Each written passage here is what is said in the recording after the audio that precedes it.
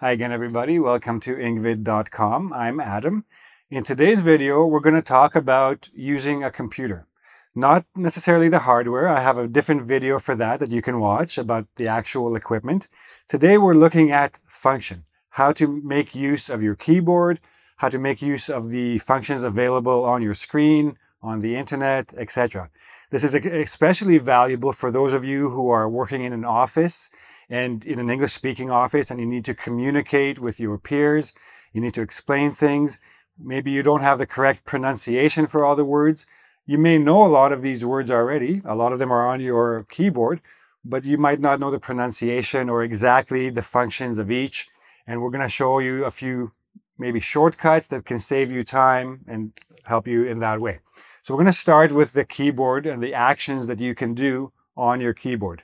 So we're going to start with delete, and we're going to look at backspace. So both of these functions essentially do the same thing, but in different directions.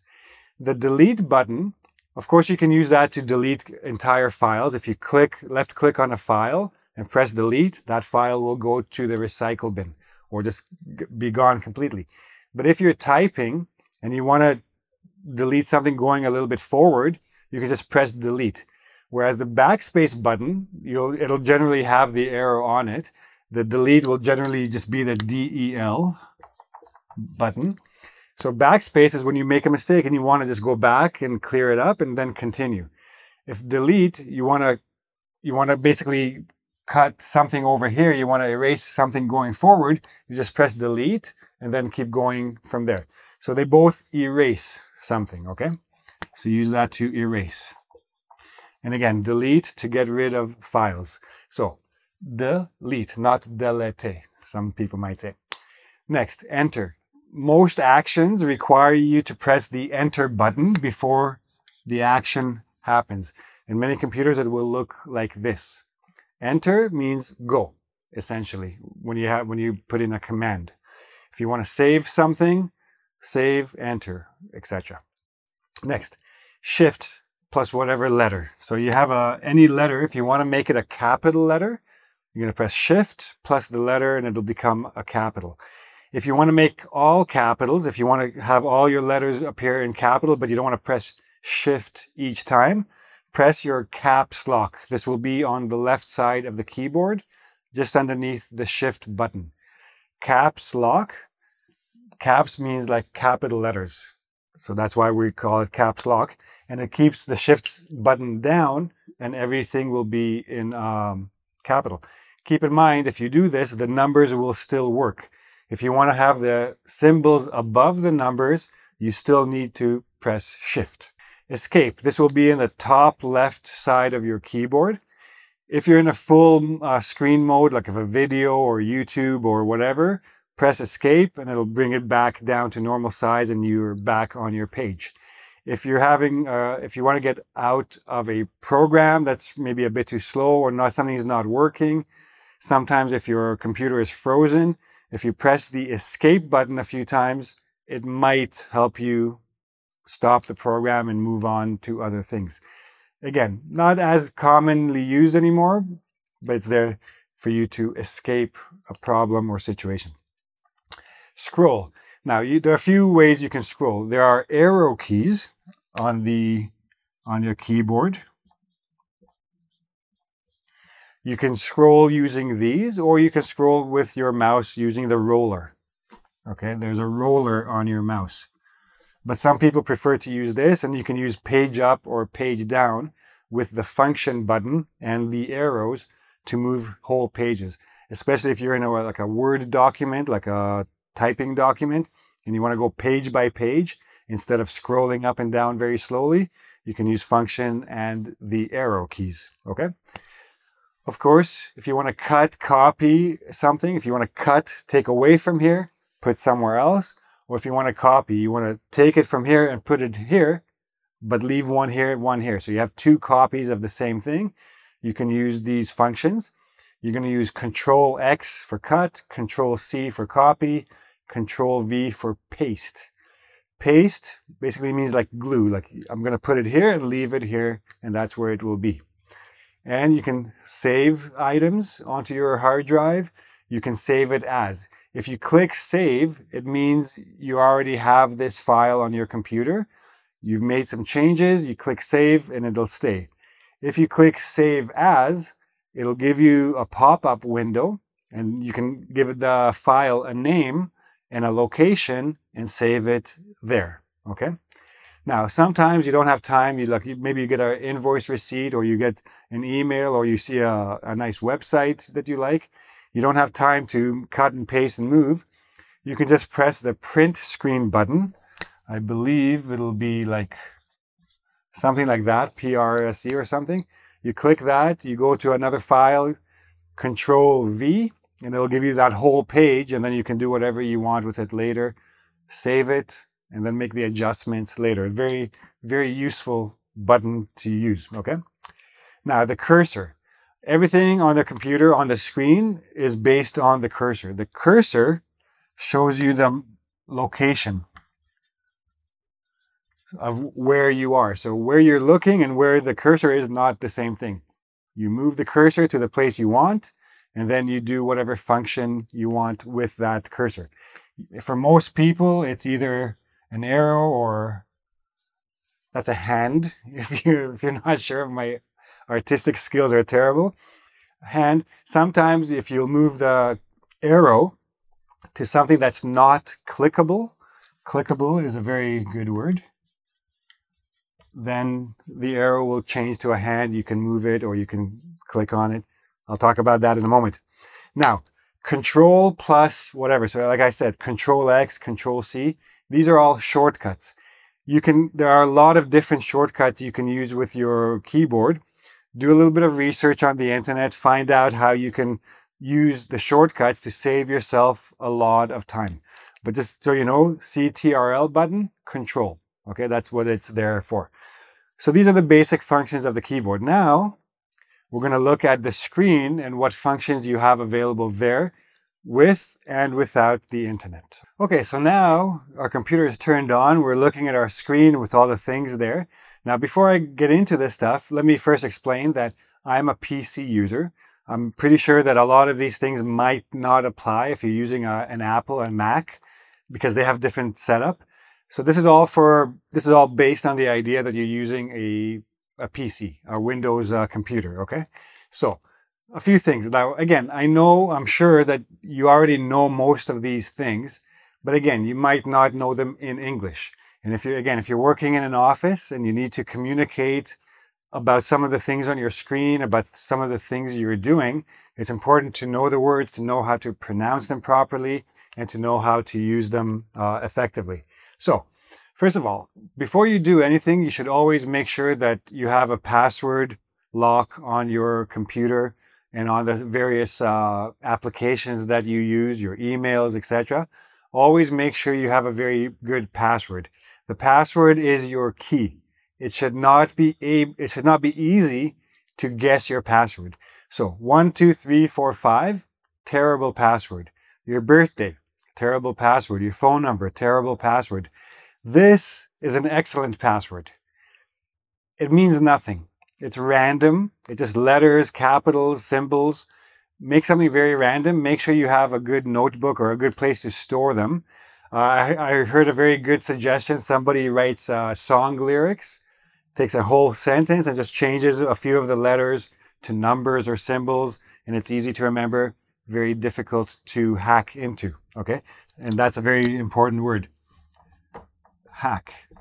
So someone could be outside and somehow gets into your computer and takes a lot of your information, your identity. How do you prevent hacking, or how do you make it more difficult? Use a very good password, okay? Next, you'll go to a lot of sites or a lot of programs, and you'll see at the top, you'll see options. Sign up or log in. Sign up means that you don't have an account or you don't have a membership with this particular application, so you can make one. You can create an account. Log in means you're already a member. You already have your username and you already have your password. Okay? Your username is your identity. This is who you are, and you're going to put your username and you're going to put your password and you're going to get into your account. Sign in is the same as log in. So if you see sign in, it means you already have an account. If you don't have an account, look for a place that lets you sign up or lets you create an account for this application. Okay. You probably have a search window. If you don't, you can add that. It's part of the options on your windows on your screen for your internet. In your search window, you can search for everything: Google, Bing, Yahoo, whatever search engine you use. Okay. Now, at the top of your page, and again, we're on the internet now, you have a window open. At the top, you'll see 3 options. And again, with a Windows PC. And I think this. Minimize, maximize, and close. So if you want to minimize your window to the tray, basically you don't want to close the window, but you want to get it off your screen so you can see something behind it, you would minimize. If you want to then bring it back up, you would maximize. Or if your window is small and you want it to fill the full screen, you can press maximize and it will expand and be a full screen. And if you want to just close it, you just close it with the X. Okay, so you can close the window. Now, speaking of windows, you can open new windows or you can open new tabs in the window. What's the difference? If you open a new window and you want to go back and forth between windows, you always have to go down to your tray or to your taskbar at the bottom of your screen and click on the new window to go back and forth. You can create shortcuts on your keyboard, but that's you can look into that. A tab means it's a new page in the same window. And then you'll have at the top of the page, you'll have like this and like this and different windows with different internet pages, and you can just go back and forth that way. And again, you can also press Control plus a key to go back and forth with that, and you can set these up as well. At the top of your internet page, on the left side in Windows, you'll have a back button. And if you go back, then you'll suddenly have a forward button if you want to go back to where you were before. So to go back and forth from where you are to where you were to where you were before that. If you're not sure what's going on and you want to update a page, like a news page or a financial page, like a stock market page, you want to get it updated to the most recent, you press the refresh button. Okay, it looks like a circle, like a recycling button, but it's called refresh, and it just loads up the page again to the most updated one. You can also press F5 on your keyboard and that'll refresh your page for you. Then you'll see a little house somewhere also at the top left of your screen. This is your home button, and it will take you to your home page. You can set up your home page by going to the internet options and deciding what page will be your home page. Okay. Next, a lot of these things also depend on the browser you're using. The most common browsers are Microsoft Edge. I guess some people still have Explorer, Firefox, and Chrome. If you're using any of these browsers, then the positionings of all these things might be a little bit different.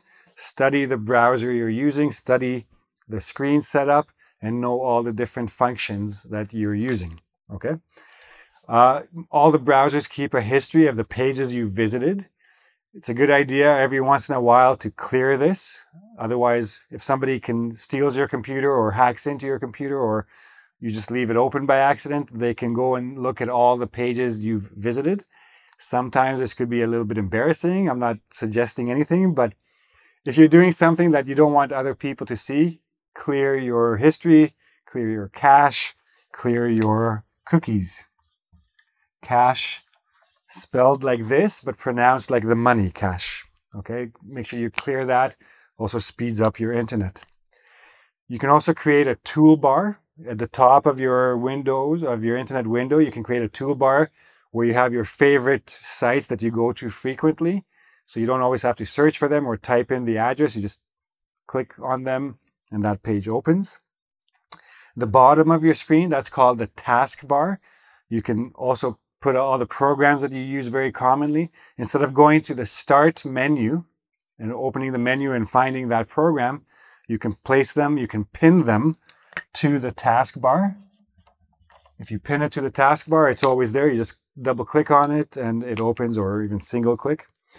And then finally, you can bookmark things. If you find a page that you like, or you find an article that you like, but you want to read it later, or you want to read it on a different computer, you can bookmark it. You can press Ctrl D to bookmark. Let me just make sure we understand.